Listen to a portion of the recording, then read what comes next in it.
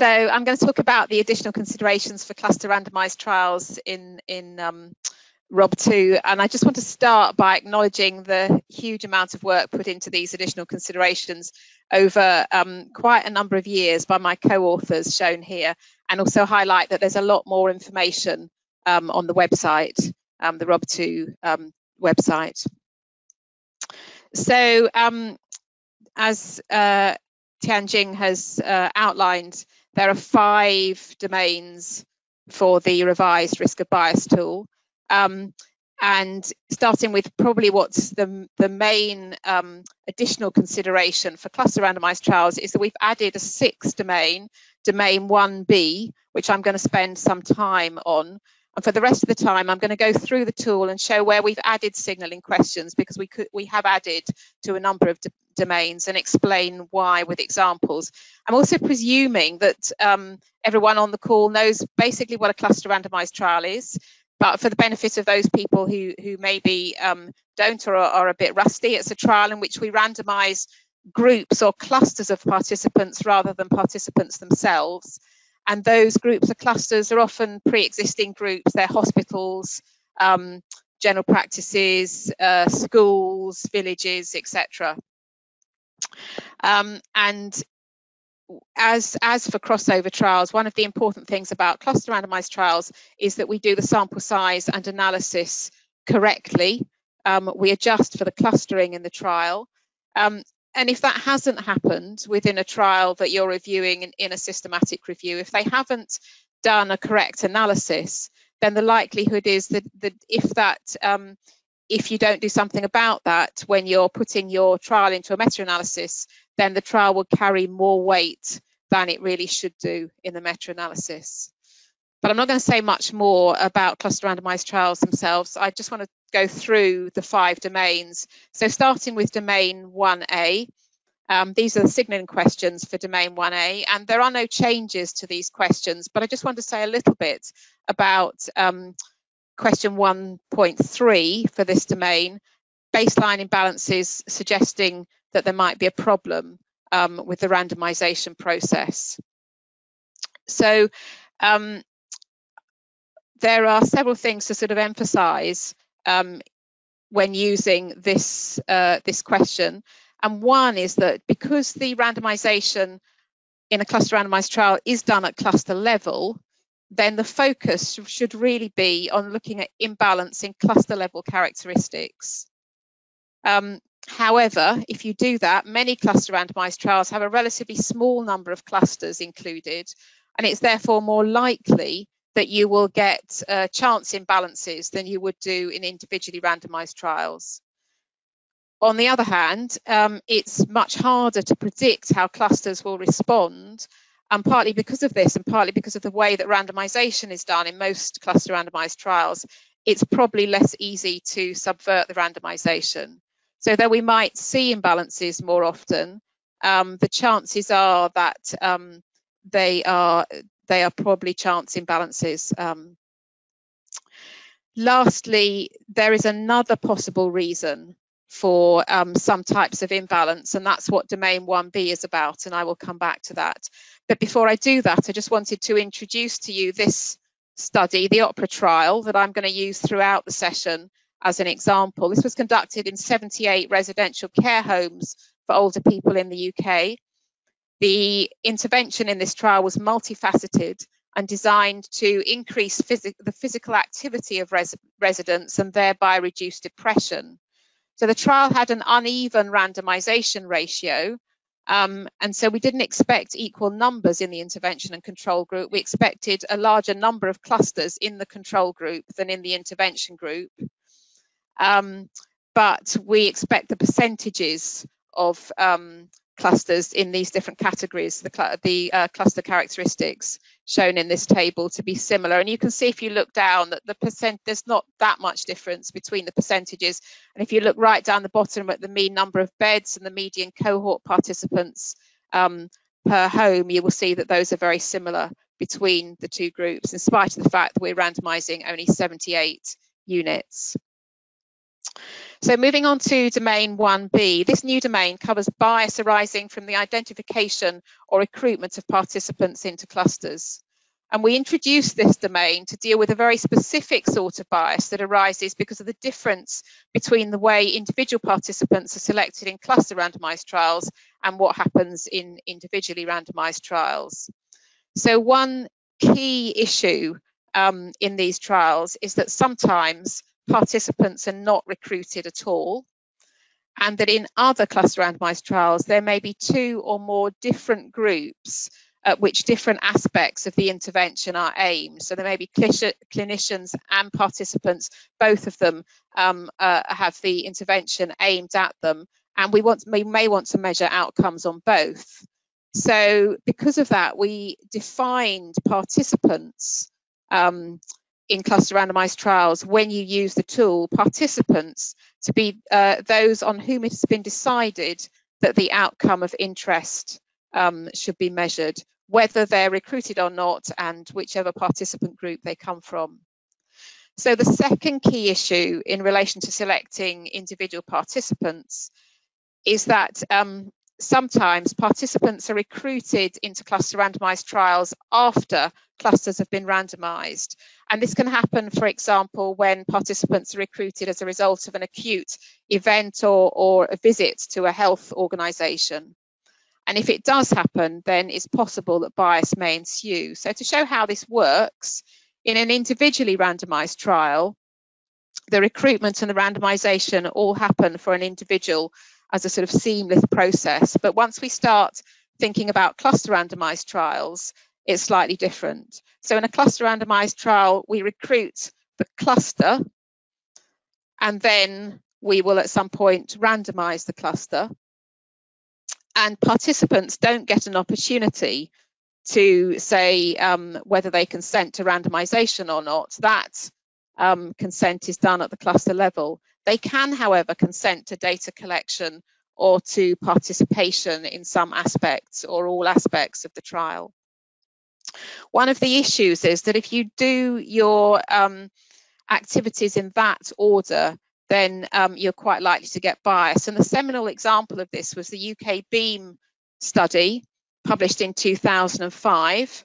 And in this study, they wanted to improve back pain by recruiting individuals with back pain from UK general practices. So they randomized practices, and some practices were able to offer patients extra exercise classes and physiotherapy and a number of other things.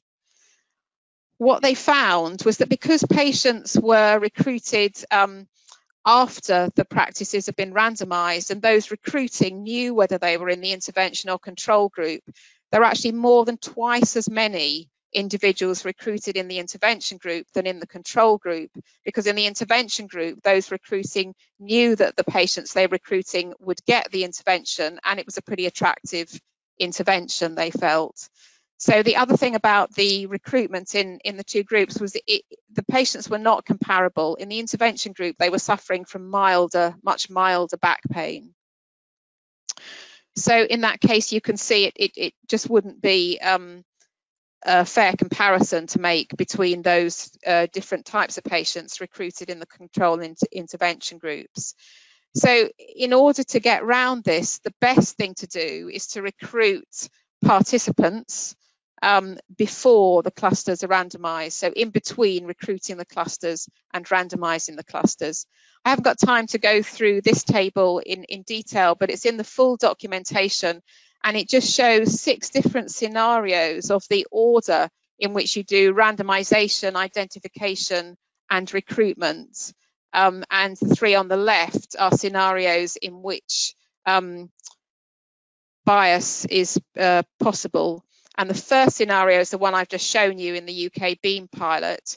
And scenarios 2 and 3, I'll just give you very quickly 2 examples of those. So scenario 2, this one example is this trial in ICU.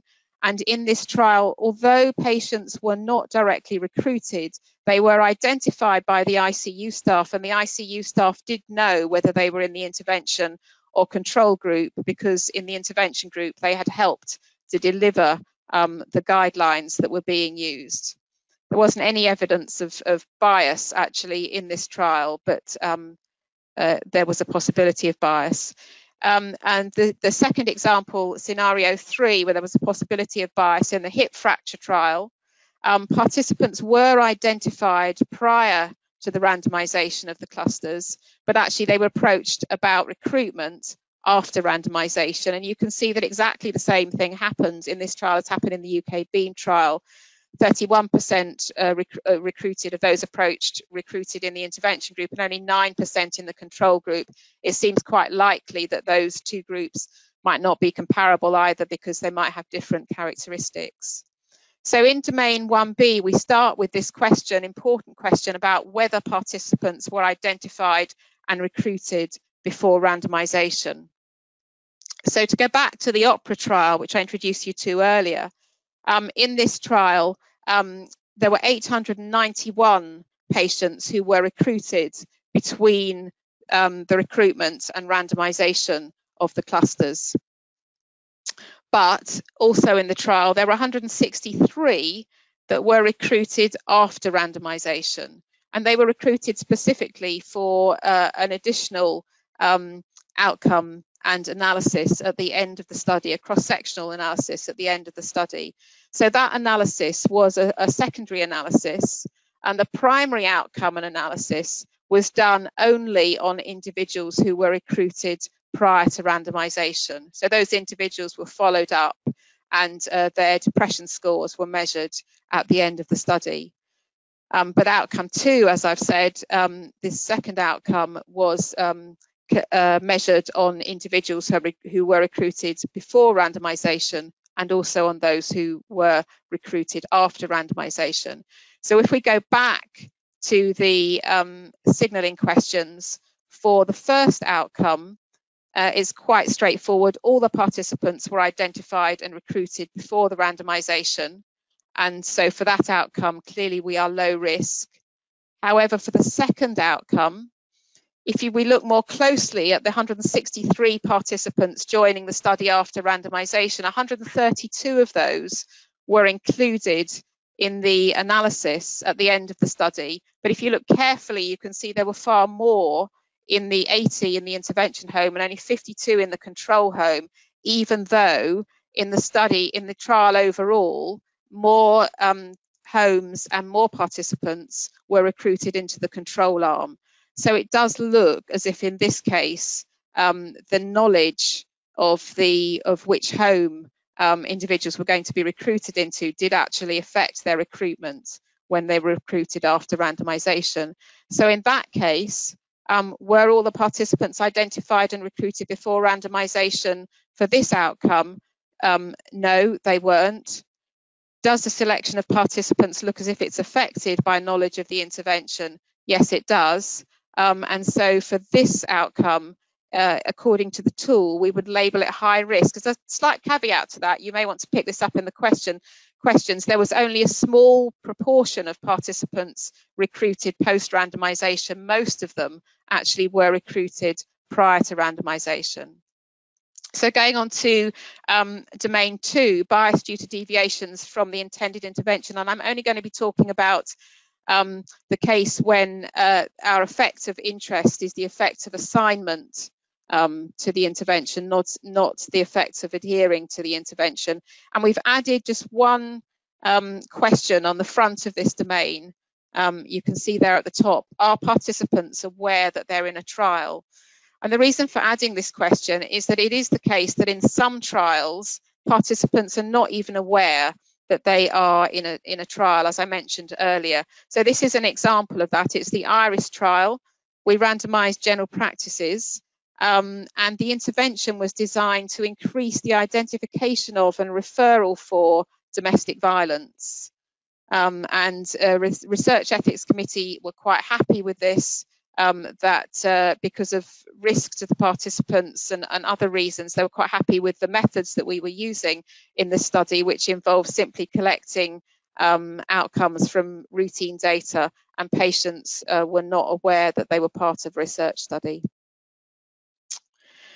So in that case, we would go from that question straight to the question about whether personnel were aware of the intervention. And in the IRIS trial, as in many cluster randomized trials, that definitely was the case. We wanted everybody in the practices, the GPs, but also other staff, to engage with this intervention. So they were prompted in different ways to be aware of the intervention. And so we would say, yes, the personnel were aware of the intervention. And then you then come down to this question about did deviations arise that were due to the experimental context, which I think is maybe quite a tricky question to ask in some of these trials. And I have a feeling that it's quite likely that in many cluster randomized trials, the answer to that would be no information and go straight to some concerns. So for the OPERA trial, researchers collecting follow-up data and the participants themselves were definitely aware of the home randomization because there were physiotherapists in the intervention homes providing activities and various other things going on in the homes. So here, from that first question, we would then go down to, are the participants aware of the intervention? Are the personnel aware of the intervention? And in OPERA, as well as in IRIS, the answer to those questions would be yes. And we would then go into this question 2.3. As for IRIS, the questions about are there deviations that arose from the experimental context. So moving over to the right-hand part of the of this diagram to questions 2.6 and 2.7. Question 2.6, appropriate analyses to estimate the effects of assignment. And I don't want to say very much about this, but what I haven't mentioned so far, and I'm sure there might be a question about this in the questions, is step wedge designs.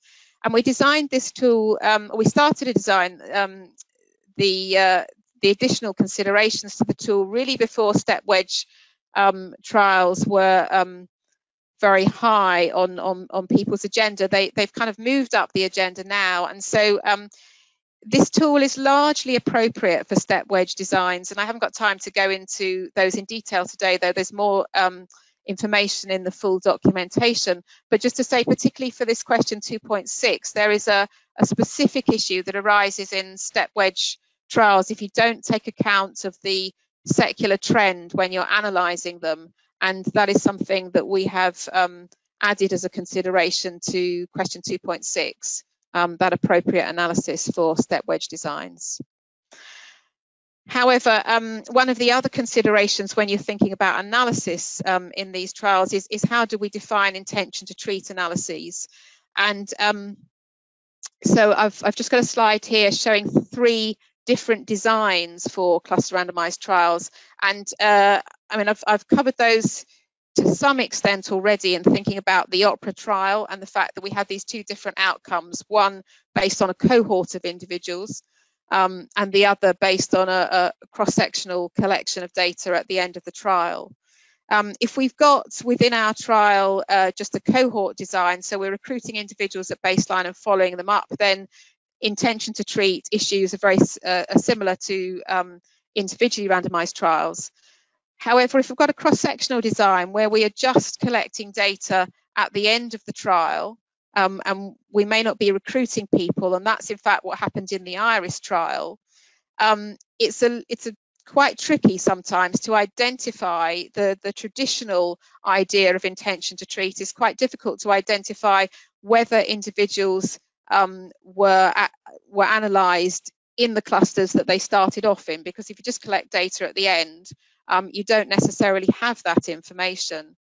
But having thought about this, we think that in most cases it can be assumed that analysing individuals in the clusters from which their data arose is probably sufficient in most cases. There may be some cases where it's not. And repeated cross-sectional designs are just designs where you might take a cross-section of one lot of individuals at the beginning of the trial and a different cross-section of individuals at the end of the trial, and you can probably make similar assumptions as for the straightforward cross-sectional designs.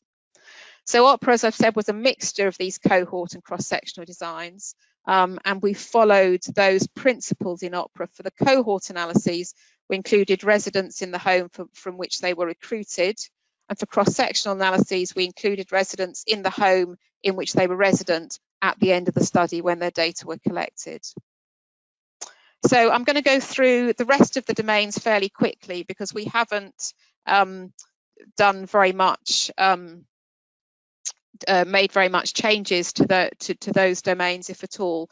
So in domain 3, all that we've done is to add on this question at the beginning, 3.1a, are the outcome data available for all clusters? Just to emphasize really that when looking at these trials, this particular domain should be considered at both the cluster level and the individual level, and that includes the principles for assessing missingness.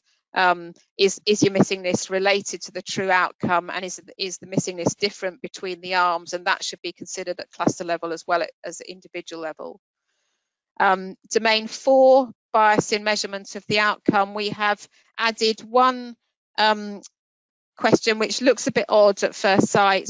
Are the outcome assessors aware that a trial is taking place? And really that's added just for these very specific occasions where you've got trials where the outcome assessors are the patients themselves. There are no researchers involved in the outcome assessment, and those patients are not aware that they're in a trial, as for example in IRIS.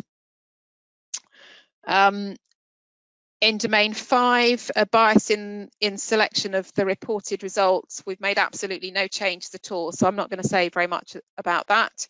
And this is just a summary of the additional considerations in the different domains. So for the first one, we haven't changed anything in the domain itself, but we need to recognise that the assessment may be based on randomising a small number of clusters, and we need to also consider that some imbalances will arise from the new domain, domain 1b. In the second domain, sorry, my screen is covered with what I've written under my second domain, so you can ask me about that in a moment if you want. I can't see or remember what I wrote. In domain 3, we've put in that we should consider missing data at cluster as well as individual level. In domain 4, consider whether the outcome assessors were aware that a trial was going on, and in domain 5, no changes at all. Thank you.